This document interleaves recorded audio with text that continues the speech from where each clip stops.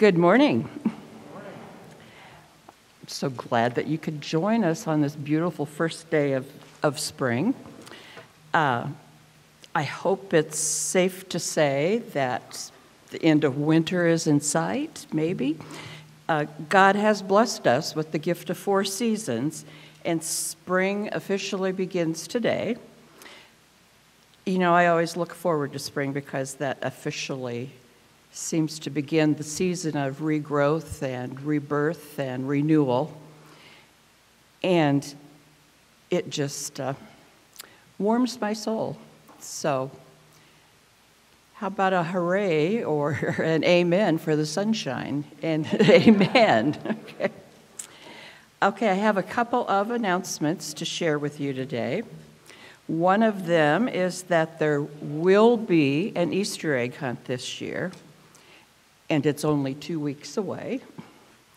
Joanne is looking for donations of candy or other small items that would fit inside an egg to fill the Easter eggs. You know, those plastic eggs that we have. So you can bring your contributions of candy to the church and put them on the receptionist's desk if you like. So remember, there's not much time. Another excuse to buy candy. Okay, we also have, as a part of our welcome back to Noelridge, I don't know if you've noticed, but outside in the by the welcome desk, there's a rack of cards like these, and they are for the different ministries and program groups here at Noelridge. And on each card, you will find the name of the person to contact for more information and a brief summary of the function of the group. So please take a moment after service to look these over and take a card of a group that you might like to know more about and prayerfully consider joining one of these groups because we need you. Thank you. And then, when you came to the Welcome Center to pick up your communion, you may have already picked up one of these half sheets this morning.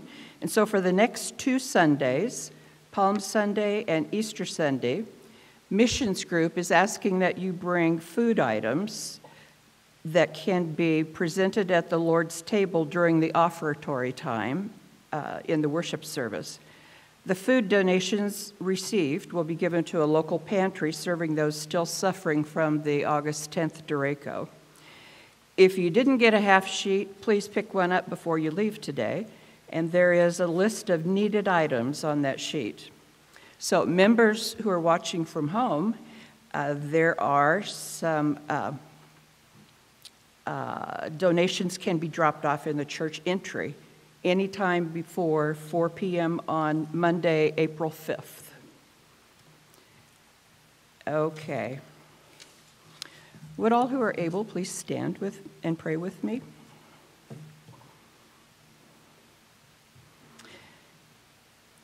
Heavenly Father, in the lengthening of days and snowdrops emerging from winter's frozen ground, we see the Creator's hand.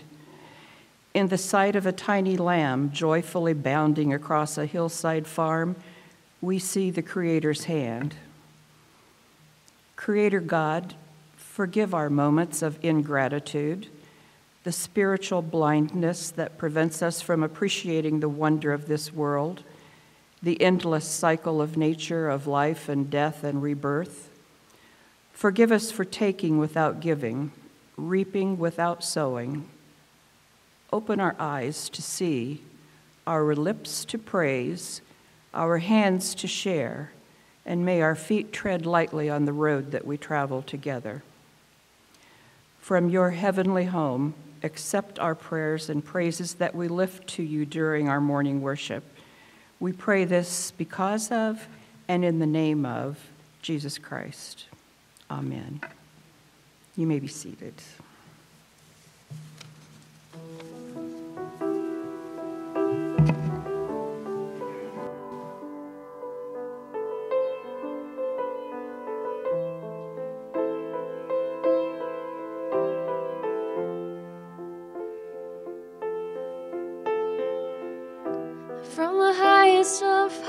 floats to the depths of the sea. Creation's revealing your majesty. From the colors of fall to the fragrance of spring,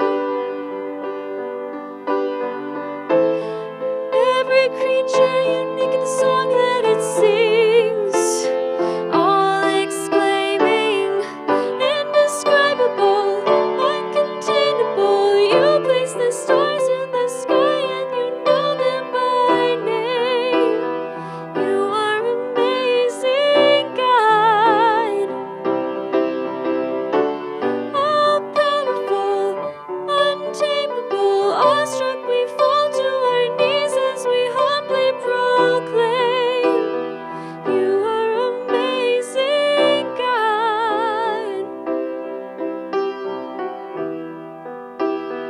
You are amazing, God.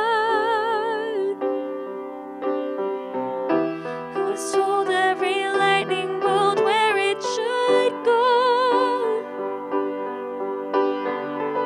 or seen heavenly storehouses laden with snow?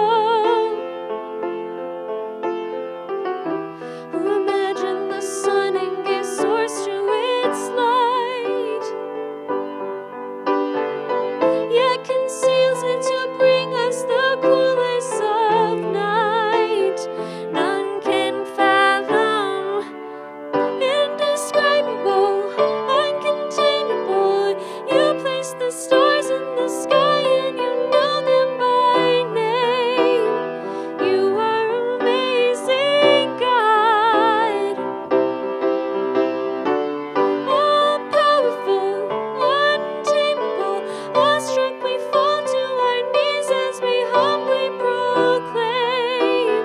You are amazing, God.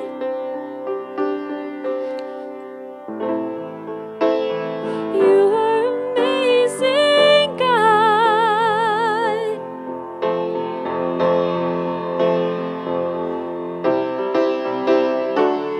Indescribable, uncontainable. You place the stars in the sky and you know them by name. You are amazing, God. Unbearable, unchangeable. You see the depths of my heart and you love me the same. You are amazing, God. You are amazing, God.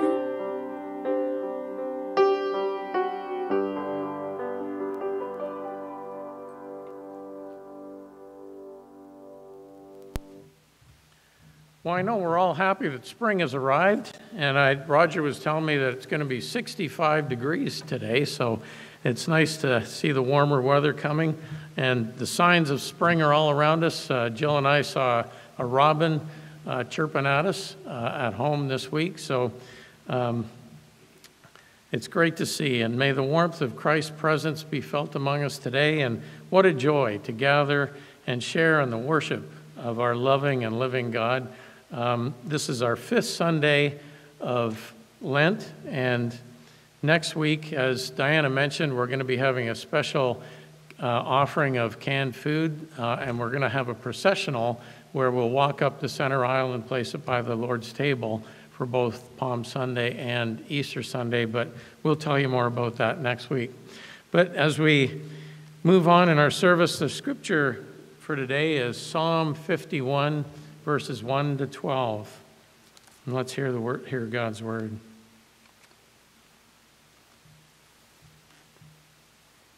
This is a psalm of David. Have mercy on me, O God, according to your unfailing love.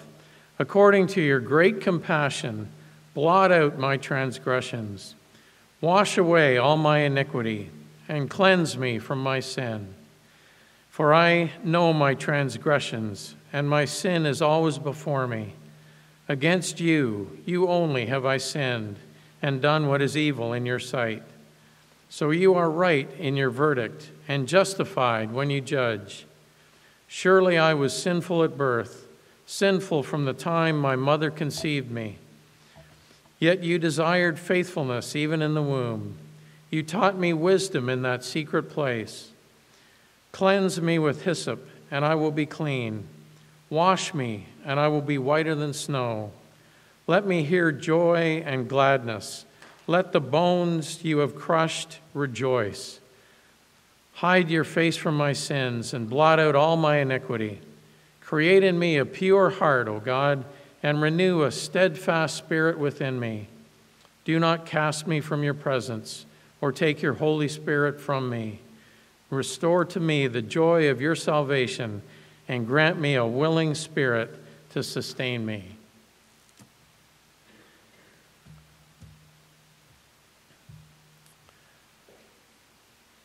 There are all kinds of posters that we see in public places, and they are designed to be eye-catching. Most of them come with a message that is quick to read and usually easy to remember. Some that we come across may have a funny saying, others an inspiring message, but there are also thought-provoking ones. There was a poster that caught my eye years ago, which had a clear, straightforward message. It simply stated, when you know something is wrong, nothing can make it right. Well, there's no arguing with that.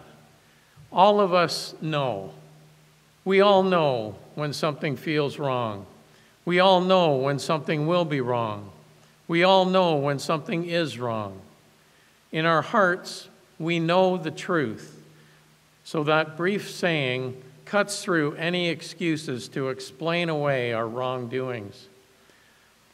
Once there was a young boy who found a pack of cigarettes on the ground and decided to try them. He went to a field near his home and after several fumbling attempts, got one to light up.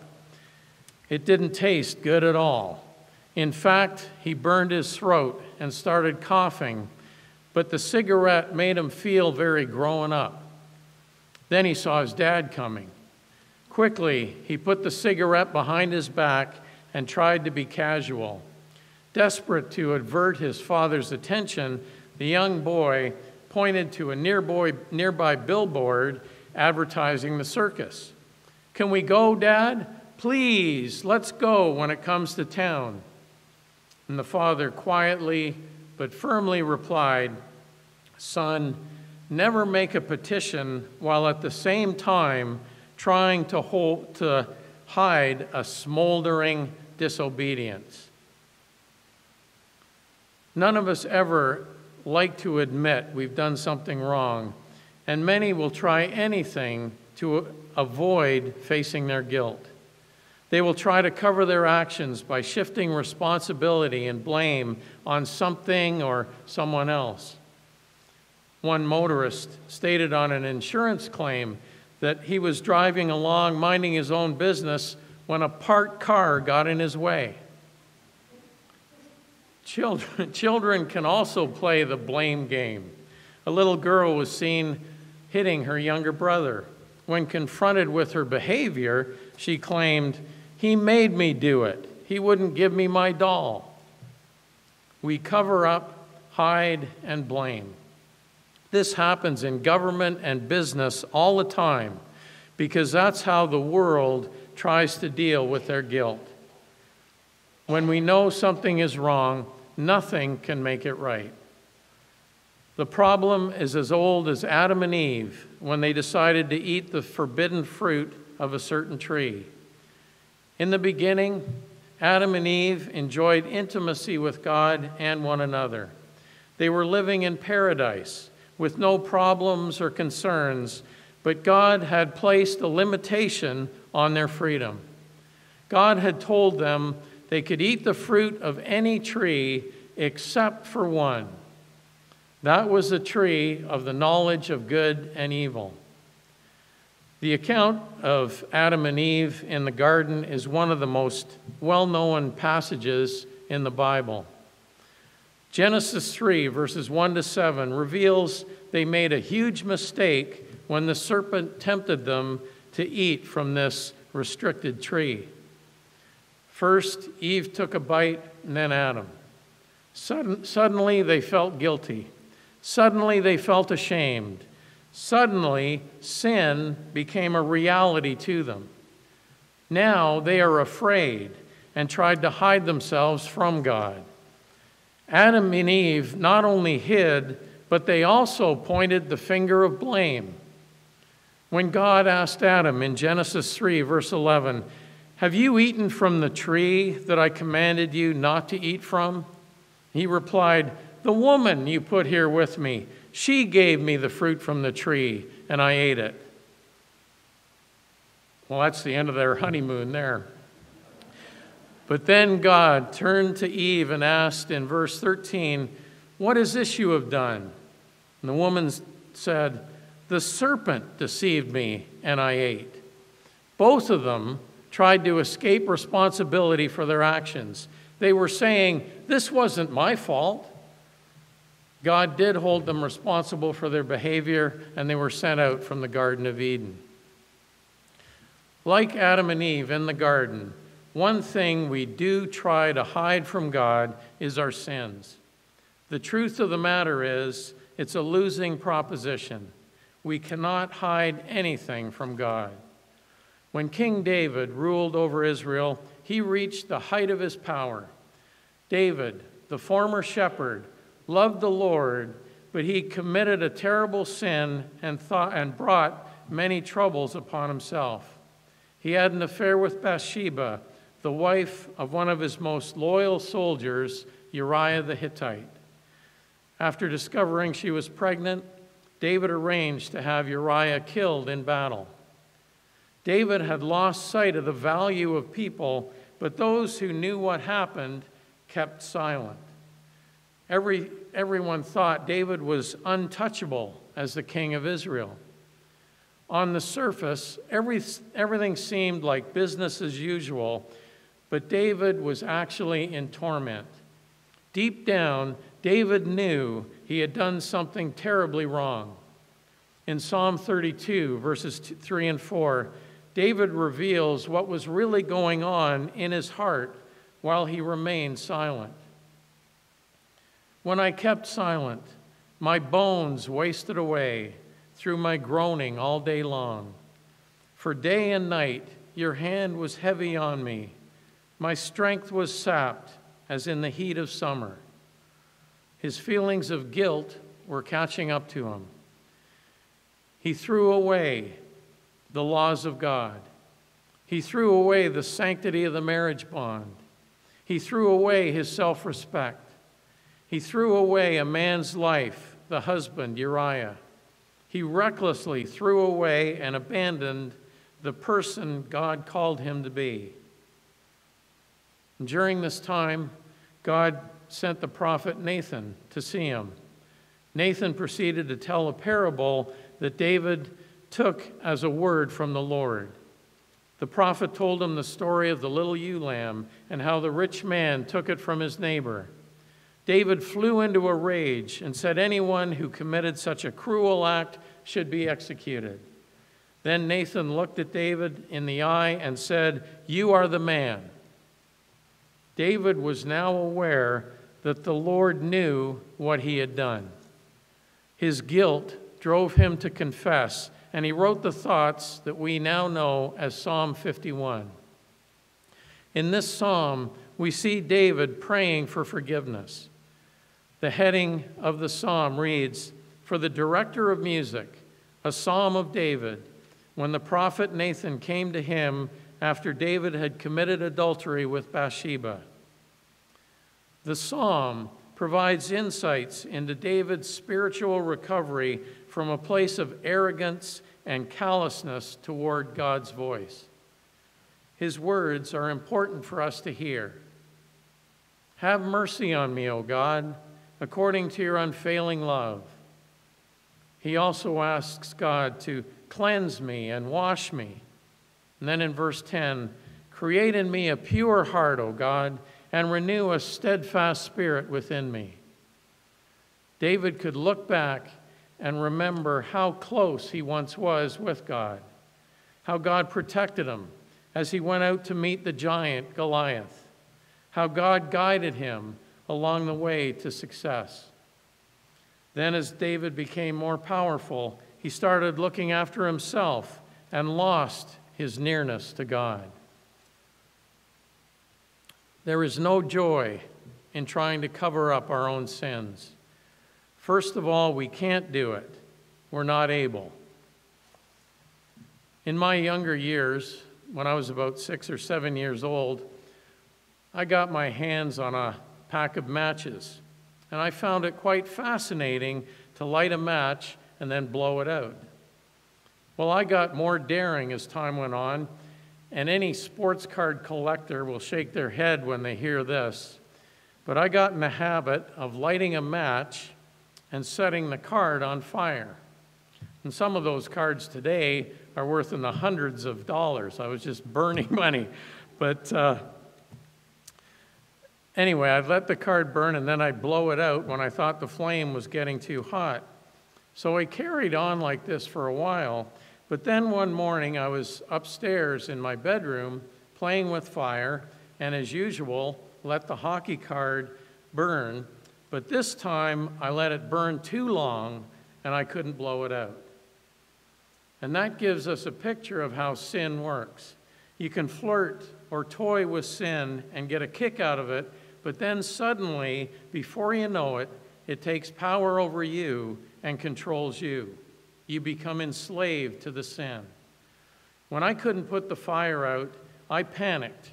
I didn't want anybody to know what I was doing, so I put my burning card in the top drawer, tried hiding it in the top drawer of my desk, which was made of wood.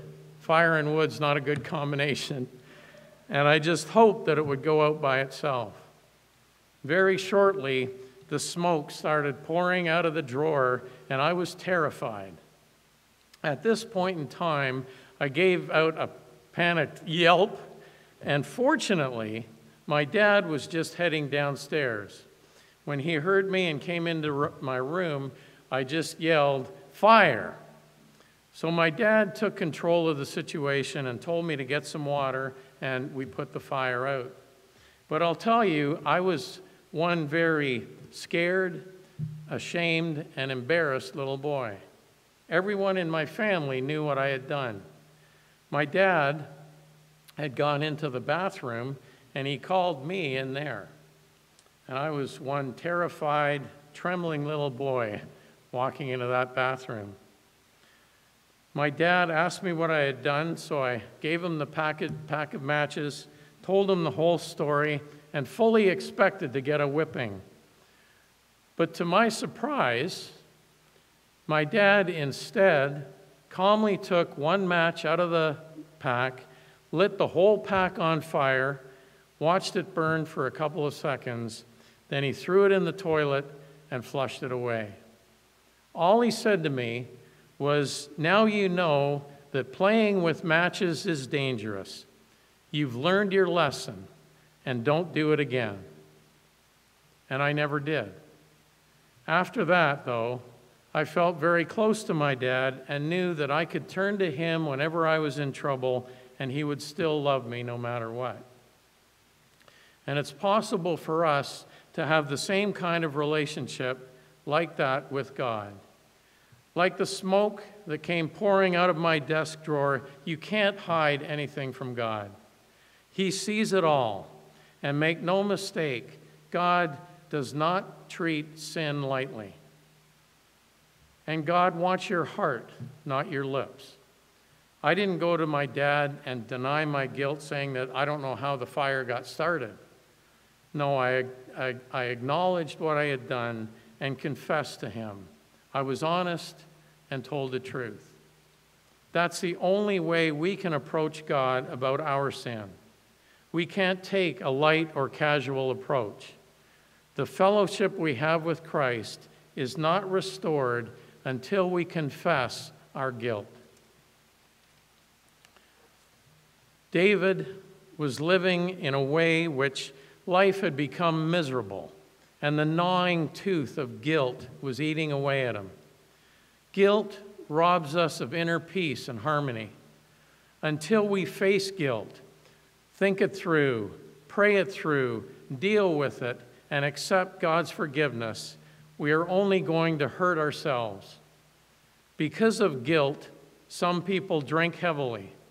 Some compound the problem with drugs. Some feel they are in a pit from which they can never climb out and dig themselves deeper and deeper into it. Every guilt-ridden person needs to hear and hear clearly the sure and certain words that deserve all praise. Christ Jesus came into the world to save sinners. Any time that we feel distant from God, it is not because he is withdrawn from us. Through his death on the cross, Jesus took the burden of our sins upon himself, and 1 John 1, verse 9 says, "If we confess our sins, he is faithful and just, and will forgive us our sins and purify us from all unrighteousness." This is why we call the story of Jesus good news. Our guilt can be taken away. There's a short little poem that expresses the heart's desire of so many today. I wish that there was some wonderful place called the land of beginning again, where all our mistakes and all our heartaches and all of our poor-sighted grief could be dropped like a shackle and cast at the door and never be put on again. As followers of Christ, we have discovered the one who understands, who forgives, and provides us with new strength to try again. Like King David, no matter how far we fall, it's never too late to turn to God, seeking his help and forgiveness. Many have hearts that are yearning for a release from the sense of guilt they are carrying. They need to hear the good news about Jesus Christ and the forgiveness that he offers.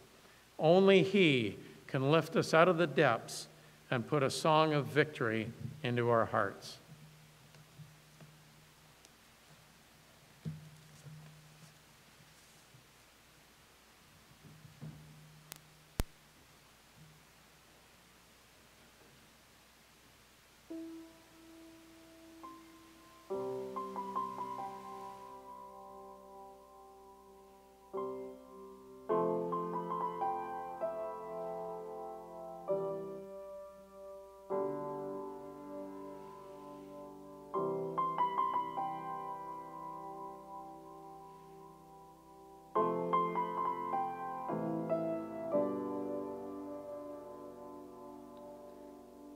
Christ alone, my hope is found. He is my light, my strength, my song. This cornerstone, the solid ground, firm through the fiercest drought and storm. What heights of love, what depths of peace, when fears are stilled, when striving cease.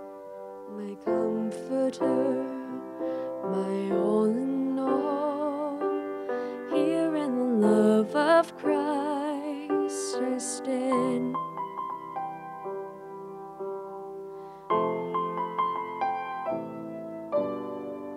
In Christ alone, who took on flesh, fullness of God in helpless babe, this gift of love and righteousness, scorned by the ones he came to save, till on that cross as Jesus died, the wrath of God was satisfied. For every sin on him was laid, here in the death of Christ I live. There in the ground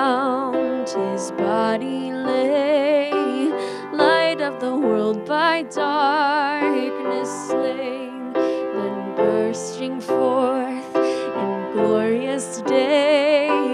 Up through the grave he rose again, and as he stands in victory, sin's curse has lost its grip on me. For I am his, and he is mine, brought with the precious blood of Christ.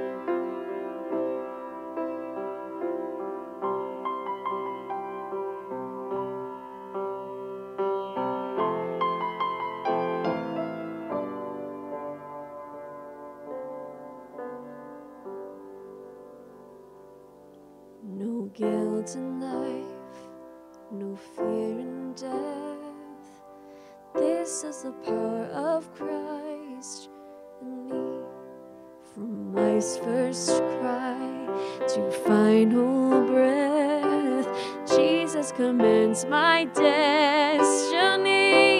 No power of hell, no scheme of man can ever pluck me from his hand till he returns or calls me home. Here in the power of Christ I stand.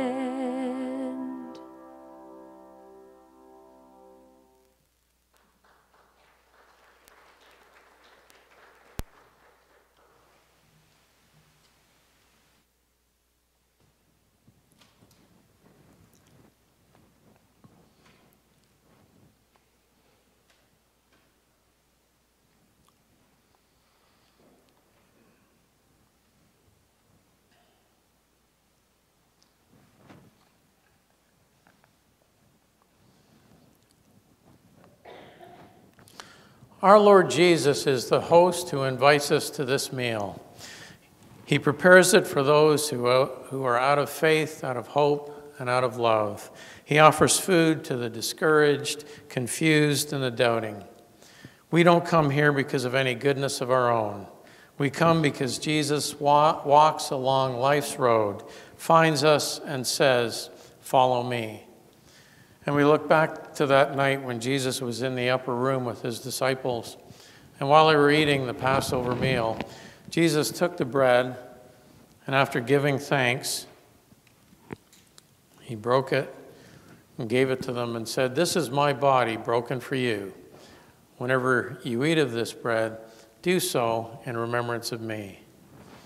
In like manner, he took the cup, and after blessing it, gave it to the disciples and said, "This cup is a new covenant in my blood, poured out for many for the forgiveness of sins.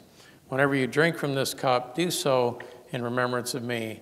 For as often as you eat the bread and drink from the cup, you proclaim the Lord's death until he comes again." Will you pray with me?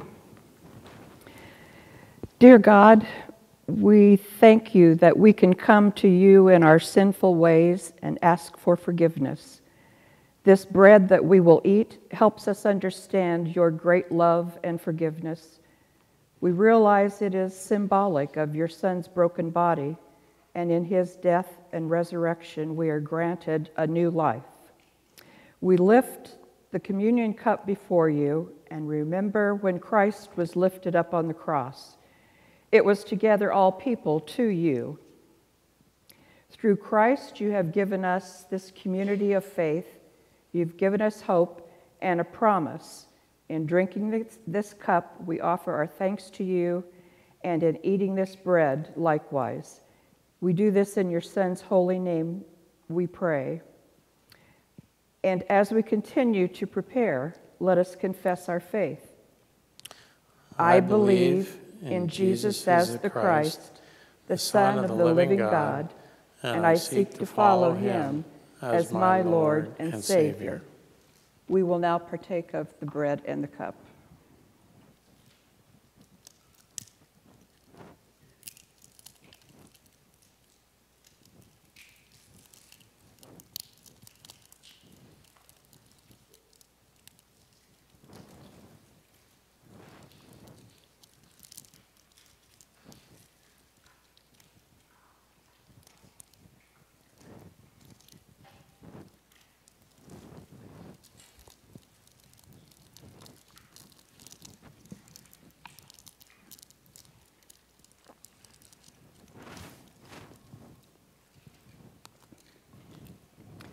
At the end of the service, there are containers by each door to deposit your used cup.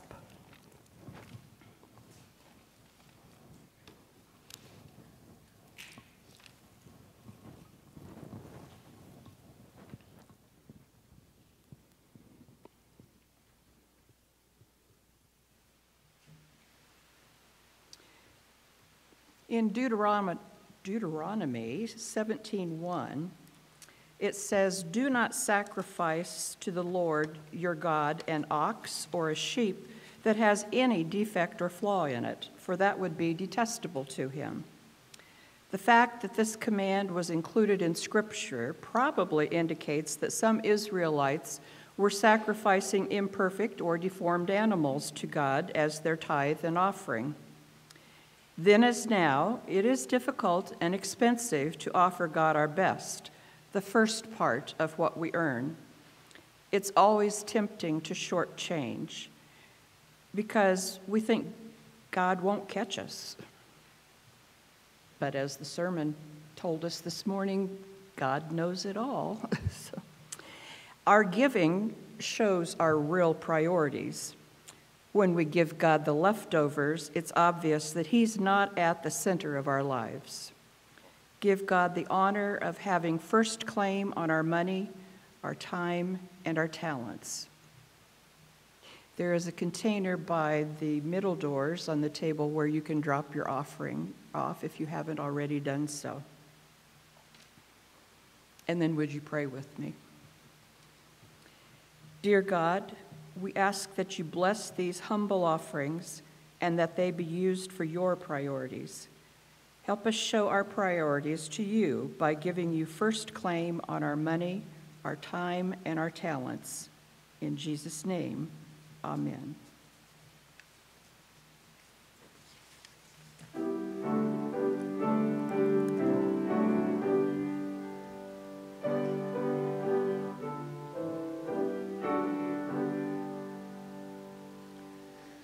Praise God from whom all blessings flow. Praise Him, all creatures here below. Praise Him above, ye heavenly hosts. Praise Father, Son, and Holy Ghost.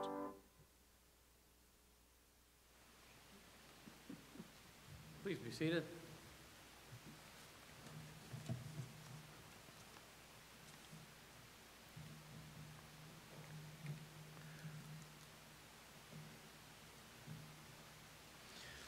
Well, let's now prepare our hearts to go to the Lord in prayer and hear these words from Psalm 62, verses 7 and 8, which offers us these reassuring words.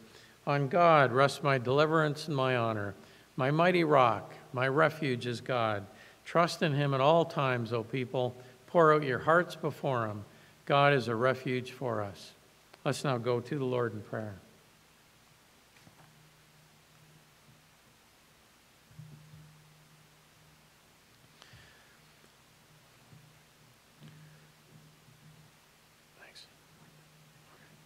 Almighty God, ever living and ever loving, we offer our thanks for the gift of your extravagant love given us in your Son. Help guide and direct us with our eyes fixed on Jesus. We know that the journey of Lent comes to us as a gift. It is a reminder for us to slow down, unplug ourselves, and be still and quiet in your presence. Lord, it does take discipline for us to do this. We are addicted to instant access and immediate response. We are so used to being on that we have lost sight of our need for rest, renewal, and especially for you. So we thank you for the spiritual disciplines of Lent. We wait expectantly and patiently for you to speak and make yourself known to us in new and surprising ways. Help us to remember your wisdom, that we may never doubt you know best. Help us to remember your power, that we may never doubt the promises you have given to us. Gracious God, we pray for our church and give thanks for this building, where we come to hear your word, where we gather around your table, where we sing aloud your praise and proclaim all you have done for us. We pray that our worship today may strengthen us in our efforts to serve you. Renew those among us, Lord, whose minds are tired or bored or locked in routine. Help us to uphold them in prayer and by words of encouragement. We also pray for those in our congregation who are dealing with health problems. There are also many among us who have pressing needs in their lives and need your healing touch and reassurance right now. We pray that their faith will not fail during these days. As always, we also lift up before you those on our prayer list, and we pause now in silence to offer our own individual prayers and concerns before you.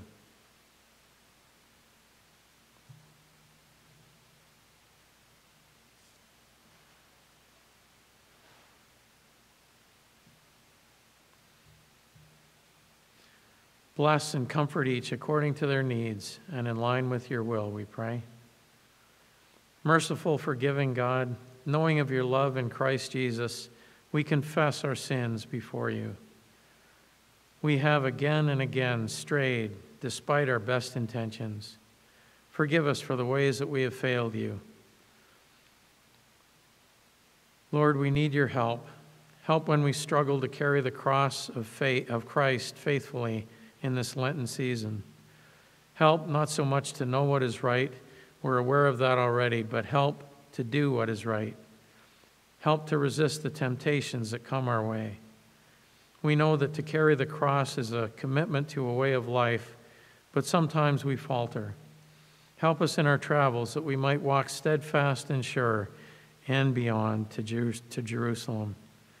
As you forgive us now, may we see again the person and purpose of Christ. Grant us also through your Holy Spirit the ability to forgive any who have hurt or offended us in some way. We also pray for our world, lifting up before you all those in want and need. Reveal to us how we can be servants of your compassion toward them. And in this coming week, Lord, help us to walk with our focus on Jesus, following his example in our lives. Give us faith to risk a dangerous hope, to be ready to think as you teach and to act as you lead. We ask all of this in Christ's name, who taught us to pray. Our Father, who art in heaven, hallowed be thy name. Thy kingdom come, thy will be done on earth as it is in heaven. Give us this day our daily bread, and forgive us our debts as we forgive our debtors. And lead us not into temptation, but deliver us from evil. For thine is the kingdom, the power, and the glory forever. Amen.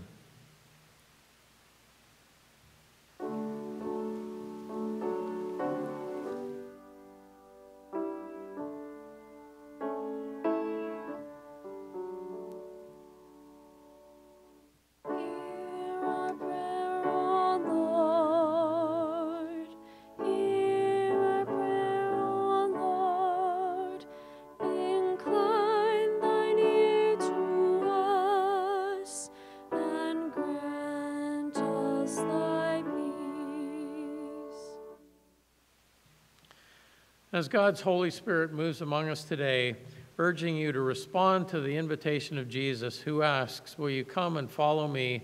What an invitation to give your life to Christ. Through disappointments, trials, and tragedies, through all the circumstances of life, Christ will go with you. The journey of faith begins when you confess your sins, and then by faith receive Jesus as Lord and Savior. Jesus said in Revelation 3, verse 20, "Here I am, I stand at the door and knock." He's standing at the door of your heart, knocking, listening, waiting for you to respond. And you're invited to pray along with me now. Dear Jesus, I know I can't save myself, so please forgive my sins. I ask that you come into my life. I want to know you and trust you. Amen. Jesus is welcoming you with open arms. Come and experience the joy of life with the risen Christ. Let's now stand together and sing our closing hymn.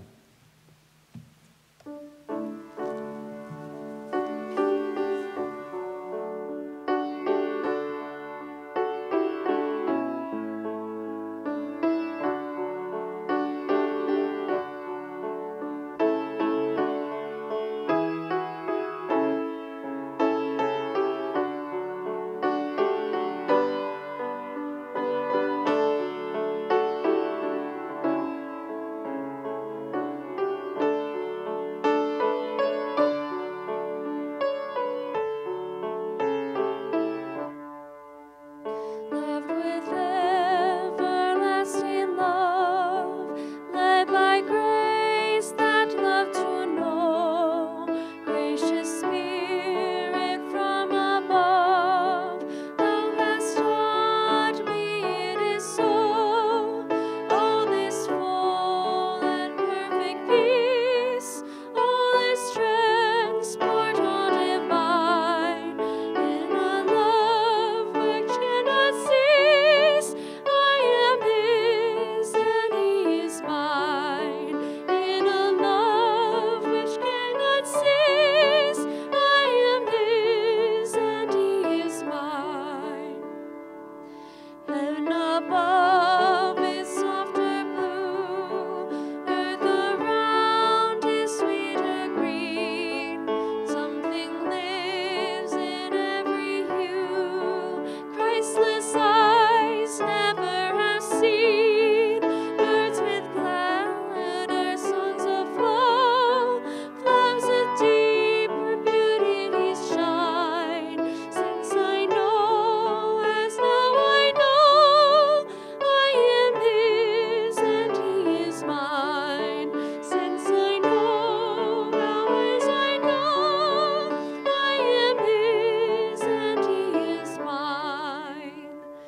Things that once were but alarms cannot now disturb my rest. Closed in everlasting arms, pillowed on the loving breast. Oh, to lie forever here, doubt and care and self resign, while he whispers in my ear, I am his and he is mine. While he whispers in my ear, I am his and he is mine. Is forever only his, who the Lord and will depart, all with what a rest of bliss Christ can fill the loving heart. Heaven and earth may fade and flee, first one night in gloom decline, but will guide and I shall be. I am his and he is mine, but will guide and I shall be. I am his and he is mine. And now may your love abound more and more in knowledge and depth of insight, so that you may be able to discern what is best and be pure and blameless until the day of Christ, filled with the righteousness that comes through Jesus Christ, to the glory and praise of God. Amen.